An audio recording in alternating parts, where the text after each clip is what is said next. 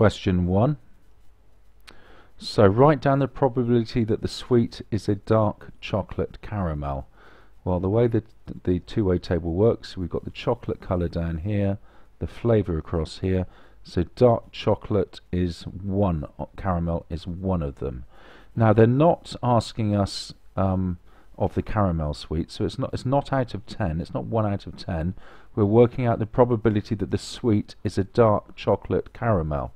So it's one of them out of a total of 30 sweets. So 1 out of 30. Now part B, work out the probability that the sweet is a white chocolate sweet. Well, these are all the white chocolate sweets. Okay, some of them are strawberry, some of them are caramel, some of them are nuts, but they're still all white chocolate. So there are 9 of those in total, 9 out of 30.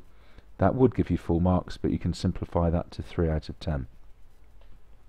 Now for part C, remember that total probability always adds up to a whole, always adds up to 1.